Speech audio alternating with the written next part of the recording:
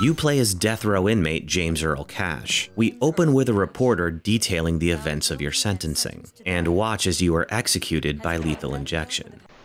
You wake up the following night. Hey, tough guy, wake up. You're not dead. Well, not yet, anyway. Pick up the ears. That's better. Now only you can hear me. And that's the way you're gonna want it, because I'm your only way out of here.